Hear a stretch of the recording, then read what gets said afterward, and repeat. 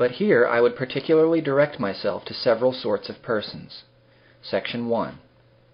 To those sinners who are in a measure awakened and are concerned for their salvation. You have reason to be glad that you have such an opportunity and to prize it above gold. To induce you to prize it and improve it, consider several things. Number 1. God has doubtless a design now to deal forth saving blessings to a number. God has done it to some already, and it is not probable that he has yet finished his work amongst us. We may well hope still to see others brought out of darkness into marvelous light. And therefore, number 2, God comes this day and knocks at many persons' doors, and at your door among the rest. God seems to be come in a very unusual manner amongst us, upon a gracious and merciful design, a design of saving a number of poor, miserable souls out of a lost and perishing condition, and of bringing them into a happy state and eternal glory. This is offered to you not only as it has always been in the Word and ordinances, but by the particular influences of the Spirit of Christ awakening you. This special offer is made to many amongst us, and you are not passed over.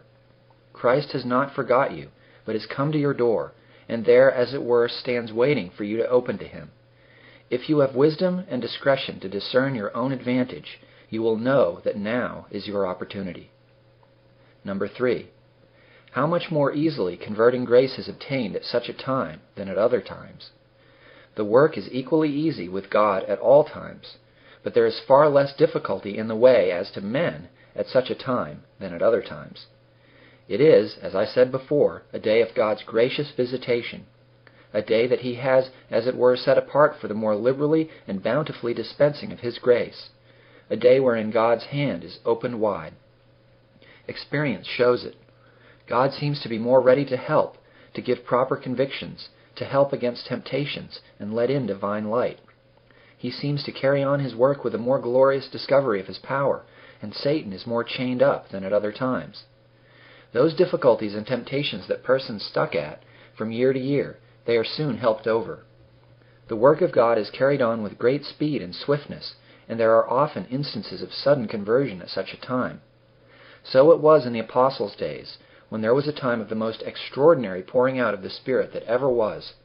How quick and sudden were conversions in those days! Such instances as that of the jailer abounded then in fulfillment of that prophecy, Isaiah 66:7 and 8. Quote, Before she travailed, she brought forth. Before her pain came, she was delivered of a man-child. Who hath heard of such a thing? Who hath seen such things? For as soon as Zion travailed, she brought forth her children. End quote. So it is in some degree, whenever there is an extraordinary pouring out of the Spirit of God, more or less so in proportion to the greatness of that effusion. There is seldom such quick work made of it at other times. Persons are not so soon delivered from their various temptations and entanglements, but are much longer wandering in a wilderness and groping in darkness. And yet, number 4, there are probably some here present that are now concerned about their salvation that never will obtain. It is not to be supposed that all that are now moved and awakened will ever be savingly converted. Doubtless there are many now seeking that will not be able to enter. When has it been so in times past, when there has been times of great outpourings of God's Spirit, but that many who for a while have inquired with others what they should do to be saved, have failed, and afterwards grown hard and secure? All of you that are now awakened have a mind to obtain salvation, and probably hope to get a title to heaven in the time of this present moving of God's Spirit. But yet, though it be awful to be spoken and awful to be thought, we have no reason to think any other than that some of you will burn in hell to all eternity. You all are afraid of hell, and seem at present disposed to take pains to be delivered from it, and yet it would be unreasonable to think any other than that some of you will have your portion in the lake that burns with fire and brimstone. Though there are so many that seem to obtain so easily, having been but a little while under convictions, yet for all that some never will obtain. Some will soon lose the sense of things they now have. Though their awakenings seem to be very considerable for the present, they will not hold. They have not hearts disposed to hold on through very many difficulties. Some that have set out for heaven and hope as much as others to obtain are indeed but slightly and slack, even now, in the midst of such a time as this. And others, who for the present seem to be more in earnest, will probably, before long, decline and fail, and gradually return to be as they were before. The convictions of some seem to be great, while that which is the occasion of their convictions is new, which, when that begins to grow old, will gradually decay and wear off. Thus, it may be, the occasion of your awakening has been the hearing of the conversion of some person, or seeing so extraordinary a dispensation of providence as this in which God now appears amongst us. But by and by, the newness and freshness of these things will be gone, and so will not affect your mind as now they do, and it may be your convictions will go away with it. Though this be a time wherein God doth more liberally bestow his grace, and so a time of greater advantage for obtaining it, yet there seems to be, upon some accounts, greater danger of backsliding than when persons are awakened at other times. For commonly such extraordinary times do not last long, and then when they cease, there are multitudes that lose their convictions as it were together. We speak of it as a happy thing that God is pleased to cause such a time amongst us, and so it is indeed. But there are some to whom it will be no benefit. It will be an occasion of their greater misery. They will wish they had never seen this time. It will be more tolerable for those that never saw it, or anything like it, in the day of judgment than for them. It is an awful consideration that there are probably those here whom the great Judge will hereafter call to a strict account about this very thing, why they no better improved this opportunity, when he set open the fountain of his grace, and so loudly called upon them, and came and strove with them in particular, by the awakening influences of his Spirit. And they will have no good account to give to the Judge, but their mouths will be stopped, and they will stand speechless before him. You had need, therefore, to be earnest, and very resolved in this affair, that you may not be one of those who shall thus fail, that you may so fight as not uncertainly, and so run as that you may win the prize. Number 5.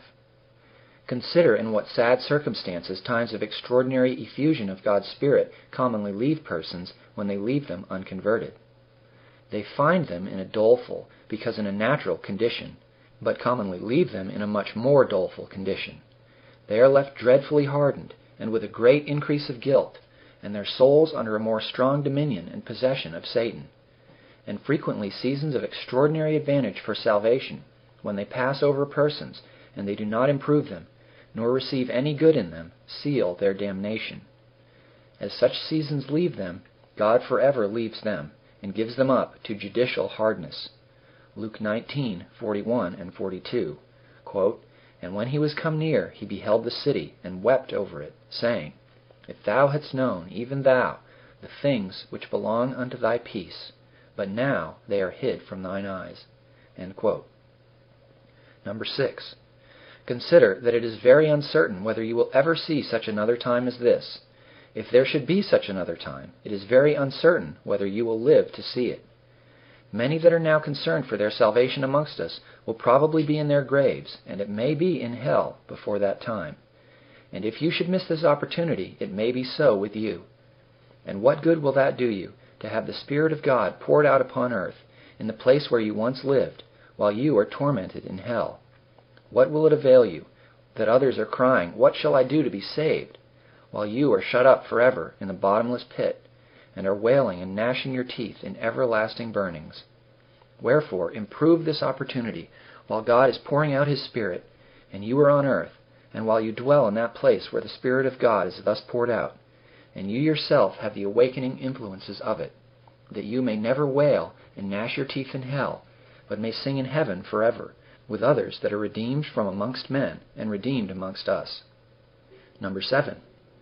If you should see another such time, it will be under far greater disadvantages than now.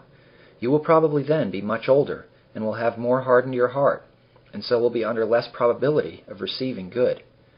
Some persons are so hardened in sin, and so left of God, that they can live through such a time as this, and not be much awakened or affected by it.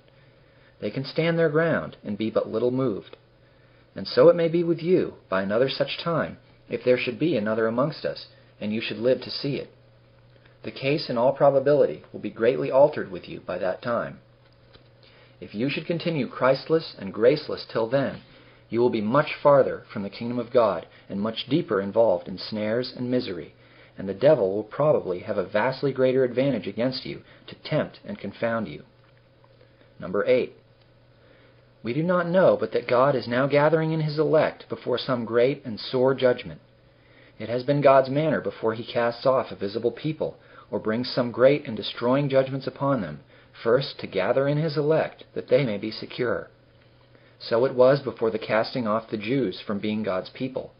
There was first a very remarkable pouring out of the Spirit and gathering in of the elect, by the preaching of the apostles and evangelists, as we read in the beginning of the Acts. But after this harvest and its gleanings were over, the rest were blinded and hardened. The gospel had little success amongst them, and the nation was given up, and cast off from being God's people, and their city and land was destroyed by the Romans in a terrible manner. And they have been cast off by God now for a great many ages, and still remain a hardened and rejected people.